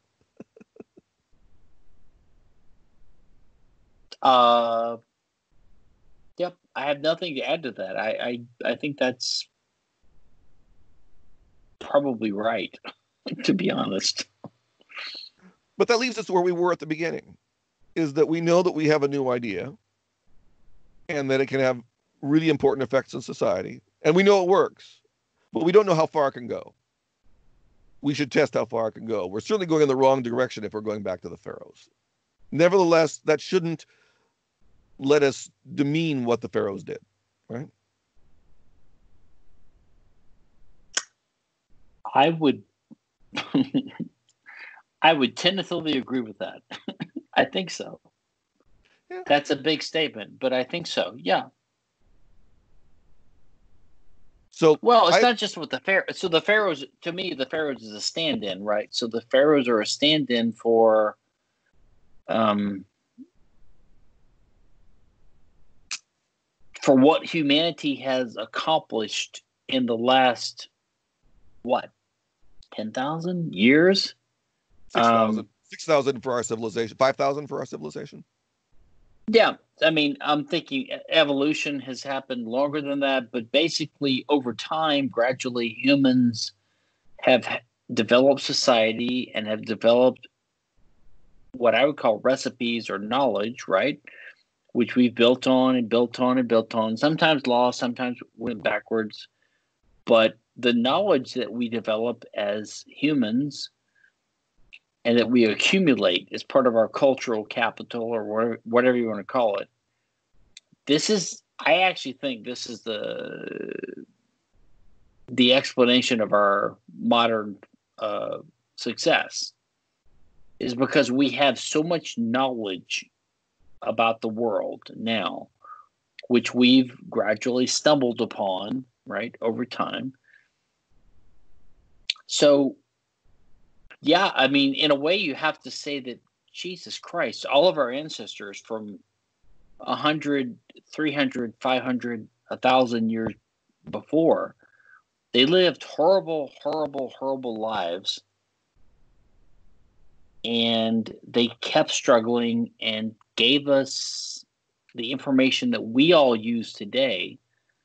And I think, I mean, I won't say a little bit of gratitude is owed because they're gone, but you know what I mean? It's like, appreciate where the information came from. Yeah. Our ancestors gave this to us. And if things keep going well, I don't know if it will, but if in 1,000 years our progeny are basically immortal space gods, it's because of what we did and their ancestors and our ancestors. And, you know, maybe if my son's grandchild is a god someday,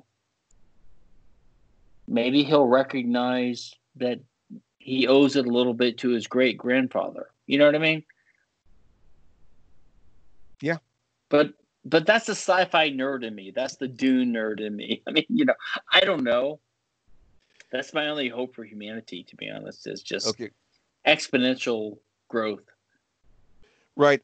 That was sort of my kind of vision of the world until fairly recently, when I realized that there are cyclical catastrophes that are astounding. When I realized what the end of the Ice Age was like and how it changed the world, I'm still reeling from the information about that. So, where'd you get that from?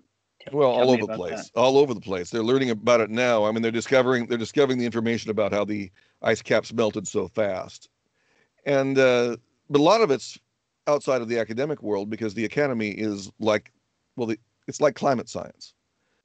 The academy is basically run by people, the same kind of people who believe climate science is settled, which climate science is in its infancy. They don't know diddly squat. They build models, you know, like von Neumann, and that don't pan out, but they're very confident, and they use their models to try to get us to do things politically. That's a lot of ancient history. But in the next few years, we're going to be seeing a lot of information filter even into the academy and even into the mainstream understanding of what happened 13,000, 12,000 years ago. It's not that long of a time ago, but we had an extinction level event at that time. Human beings somehow survived. Right. And I don't know what life was like before that, but it could have been very different than we think, because the sea levels rose by 400 feet. And we don't know what's buried 400 feet at the old ocean's edge. So I don't know what life was like back then. We're learning all sorts of things all the time, like about the Denisovans. 20 years ago, we didn't know that there was another species of human being on the planet. Now we do, and we know that they had a huge influence in some weird way that we don't know exactly what that is. But it's an astounding thing that what they're learning. So they may have given us civilization. Denisovans may be responsible for the real impetus for civilization. I don't know if that's true. Once again, I don't know, but it's very interesting to look at the past. And I guess I'm more interested in the past these days, in part because I don't know, I can't know the future, but we can learn more about the past. And we're going to learn the future as it comes every day, but that's about it. So I can make my prognostications, but they're worth most prognostications. I'm not a great prophet. Though I bet you've had prophecies in the past that have panned out. I bet you've made bets about the future in the past that panned out. Can you think of any? That's a good question, because I honestly think I'm a pretty bad, like, I don't know, the last 3, 4, 5, 7 president elections. I think I got it wrong. Like, I thought Kerry would win. I thought Jimmy Carter would lose. I mean, I was a 7th grader at the time or whatever, but like right now, I think that Trump will lose, but he won last time, so it's crazy. And plus, I do believe that I think the elections will be totally mucked up this time by the coronavirus. So you could have, for example, turnout that's like way below historical levels. Right. Because people just don't want to wait in line for 5 hours, right? I never vote anyway, but I'm not going to wait in line for 5 hours to vote. So a lot of people won't. So does that affect the election this way or that way? It's hard to predict. So I'm not a good prognosticator. I do. So here's my prognostications. I think that the internet and copying and torrenting and encryption and cell phones and video cameras and all this kind of stuff, they've kind of combined to deal a big blow to copyright law, right? Because people you can have copyright law which says you can't copy things, but people can copy things. So the internet has basically dealt a death blow to copyright, I think. And we'll see that play out in the next decade or two, I think. I have a feeling that something like that is coming with 3D printing and related technologies for the patent system. Because if you can just print and make an object, a physical object that serves a useful purpose, to do whatever you want. Now, right now, it's all these little plastic things that are just like grommets or washers or spacers or trivial things. They're all primitive. But if you remember, yeah, and you're I think older than me. If you remember how dot matrix printers at the beginning, very primitive, but they were like a revolution, right? And then you had dot matrix and laser printers, and they were expensive at first, and they kept going. And now you could print a book easily if you wanted to. Like, you could buy a machine that would print a book, right? Or just do it from Amazon or whatever. I mean, it's not that hard. Right. Now, I think that 3D is still another level of complexity, but of course it's going to improve. So over the next 10, 20, 30, 40 years, who can imagine what in 40 or 50 years can be produced from a 3D printer? And it's going to be a lot. And that will undermine the whole patent system, I think. Right? So because you can't stop what people do in their basements or in the public library down the street, and they get, so to me, that's two good things. Like, sort of like Uber undermined the taxi cab monopoly. I do believe that technology will help undermine at least that, and not just that, other things too. I mean, the drug war is going to end. I think we all know that, right? Gay marriage is already here. I mean, the drug war is on its ropes, right? Right. So all these things the state does are like gradually getting attacked by knowledge. And honestly, I think it's social media and the internet, because people see what the government's doing, right? And so there's scrutiny, right? I mean, you have police are apparently quitting the police department right now because they're like, I don't want to be, called the bad guy. So these things have effects. So I have some slight optimism. I mean, I don't know if I have short-term optimism, medium-term, or long-term, but I'm trying to have medium-term optimism. Put it that way. That's my view. I think I'm in your page on that one. Short term, I'm not very optimistic. I think we're going to be going through some real crises very quickly. Yeah. Mainly the left is going crazy, and when you have a third of the population at ramped up to 11 and also lunatic, they don't have their ideas. They're incoherent. Their demands are insane, and nearly everything about them is nuts. So that's going to have some problems. And how we deal with it's not just that. It's also the mounting federal debt, and I mean, like $3 trillion here, $3 trillion there. At a certain point, it becomes a lot of money, right? Yeah, that's the looming crisis. In fact, one of my theses for a long time has been that one of the reasons we are going crazy is because everybody knows there's something wrong, deep. Yeah. I think this is something that everybody really understands, but they don't want to. They officially deny. I mean, everybody denies that the debt makes any difference, right? Paul Krugman says it's a great thing, so it must be a great thing, right? It's a very interesting time we're living in, and so it'll be fun to see how it goes. As far as 3D printing, and that's where it gets really interesting. Here's a technical Austrian economics thing. Okay, I'm curious about this because I just used Mises' definition of capitalism as mass production for the masses. 3D printing isn't mass production for the masses. It's individual production for the individuals.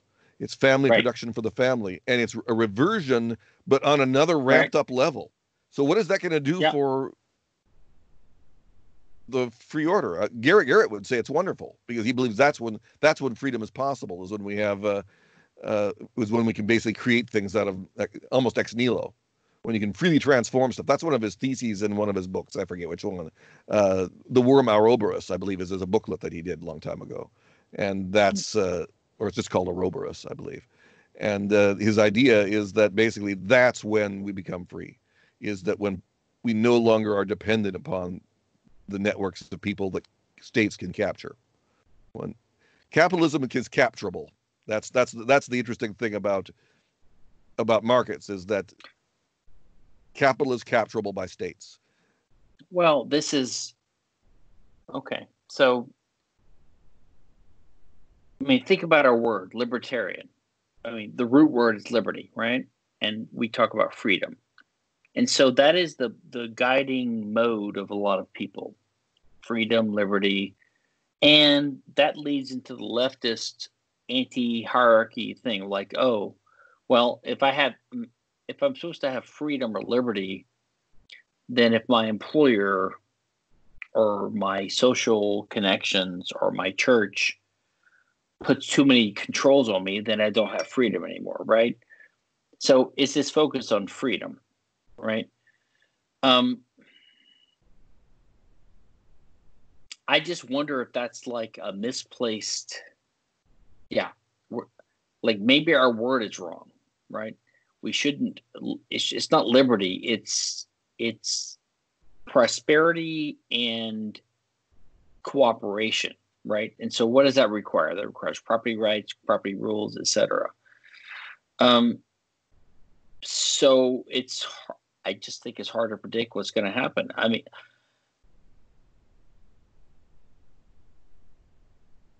sorry, I'm ranting here. Well, getting the Kinsella rant is, of course, why we're here. Yeah, I know. That's your goal, right? I'm joking, but I mean, yeah. Yeah, some of the Kinsella rants are classic, but they don't hold up through time. But I mean, I have this goal that we can gradually, as a human race, increase prosperity and cooperation and tolerance and diversity and all these things that I think are good things. It's just, I think we might have some hard times to go through to get there.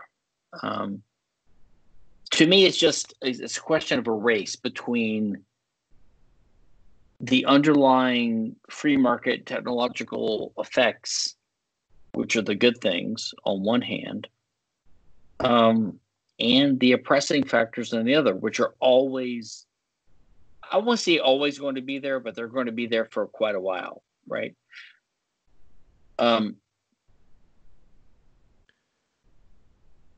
But as you were saying,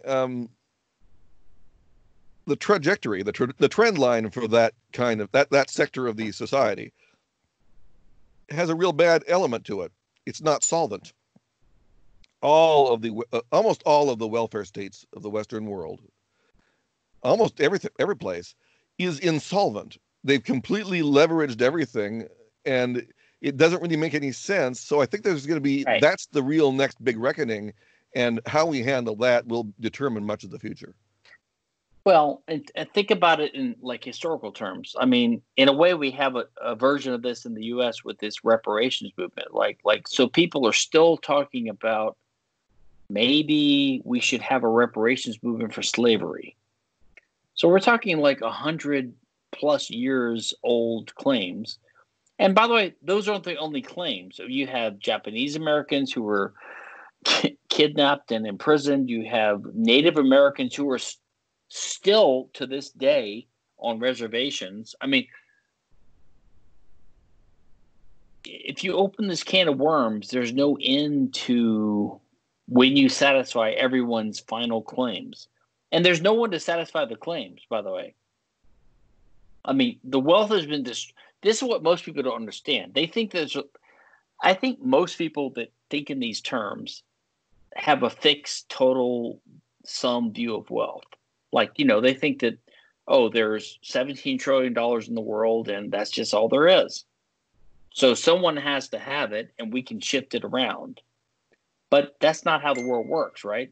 Right. I mean, wealth increases all the time. We need it to increase all the time. And there's wealth that's been destroyed because of bad policies in the past. And so there's no one left who can, to take a simple example, if you murder someone, let's say you owe their family $10 million or $3 million or whatever it is. Yeah, but most people that murder people are not the types of people that have $3 million. This is why we oppose aggression, is because it destroys wealth. And there's no way to get it back. I'm not saying you can't do justice. In some cases, you could say, listen, the just thing to do would be to do this, but you'll never make that family whole. You'll never make that guy whole. You'll never bring back his life or what you did wrong. And I think the justice system, the legal system, has to recognize this, right? But anyway, this is Kinsella, just like, I won't say despairing, but being realistic. Well, certainly we can't remake the past. It's a very utopian idea that we need to make everybody whole for every crime ever committed, or in the case of reparations to African Americans, to make descendants of people whole for crimes or committed by other people to other people. I mean, this is we're talking here is that's all very utopian, and it's and kind of dumb. I mean, the big problem with reparations is that so basically African Americans demand more welfare. That's what's destroyed them now, and they want more of it. I mean, to me, that's the biggest argument against reparations, is that it'll do more harm than good. Oh, I totally agree. They got to get over it.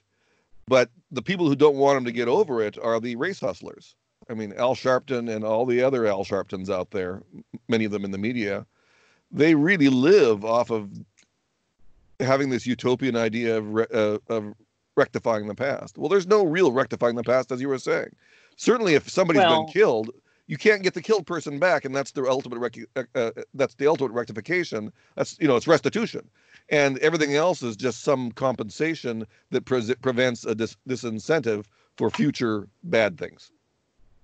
Well, but if you have rectification, I mean, you could see rectification being done in a particular case by the person who did the crime. They make amends, they make apologies, they try to do what they can. They want to get integrated back into society and accepted, okay, I've made my amends.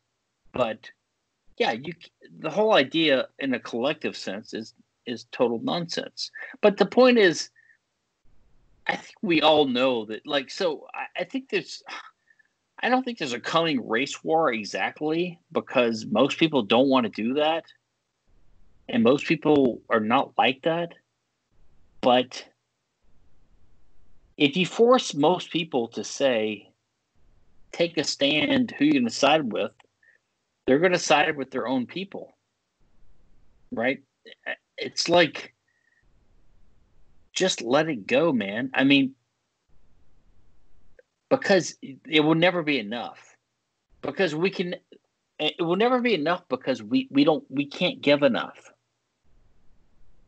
Like, the wrongs, and it's not just we, it's like, well, exactly, like, my ancestors didn't come here until 1900. So why am I responsible for, they're not responsible, I'm not responsible. Just been living my life, man. Just trying to do what I want to do. Oh, right. You're a white kid of privilege. Okay. That's fine. And we're already suffering from affirmative action and anti-discrimination quotas and things like that. Honestly, it's like, and the race hustlers, these guys, they don't want a solution. They don't want to give us a final bill and say, if the American government just pays us $17 trillion, we will shut up forever. That's not going to happen either. Right? Right. So, what's the point? Right. What's the point? And the funny thing is that the whole thing is weirdly racist, as we all know, because most African Americans in America are, to some degree, partly white. Barack Obama, who allegedly is not a descendant of an American slave in any way, would have to, according to this racial formula, would have to give, his compensation to himself. He's half white. Most African Americans in America are part white. There's this really, and so then we get into the identity politics and you can identify as what it's like, but then. Yeah, what about Nigerian Americans and Jamaicans? They come here and they're like, they don't want anything to do with being tarred and feathered by this broad brush of I don't think they're trying to say, oh, I'm a Jamaican, I'm a Nigerian, I should get reparations too. For what? Oh no, they're who? The ones that I know, even worse. I know. It's the ones that I know basically don't want to have anything to do with the African American movement. That's my impression too, and I'm like, so who is it? So, yeah. So we'll see how this all But then, plays out. you and I are supposed to have opinions on this because we're allegedly white males. But I have a feeling like you and I are willing to have opinions on things we're not allowed to have opinions about, because otherwise, how would you be a libertarian at this point in time? Yeah, well, exactly. Well, we've always been individualists of the obvious and really low order sort, that we don't really pay attention to what our betters tell us we may or may not do. We're going to think like we want to think. That's just an obvious point. And like you said, your ancestors came in 1900. My ancestors came, on both sides of 1900, the fin de siècle, the Belle Epoque, something like that, to go back to our original conversation. And my people, my aunts, I have one of the great advantages over most Americans is that I can basically prove that I'm about as purebred of one thing as possible, or as inbred, if you prefer to say it. I'm very thin. I'm about as thin as you can get, and so what did my ancestors do to anyone? They were thralls to the Vikings, probably. Yeah. No, I know. So, like, the logic makes no sense, right? The justice makes no sense. They could say you have white privilege. That's all they can say. Yeah. You look white. Yeah, I look white. And I am white. I mean, to the extent that anybody's white. But, we're off-white. And blacks are off-black. True. So here we are. We've been talking for almost 2 hours now. And we've meandered, but we have to catch up. Before we can deal with a real philosophical issue, we had to catch up. We did. So formally, I'm going to thank you right now, and then I'm going to ask you a bunch of questions about what we want to do with what we just recorded. Thank you, Stefan. Thank you. So what do you want to do with all this?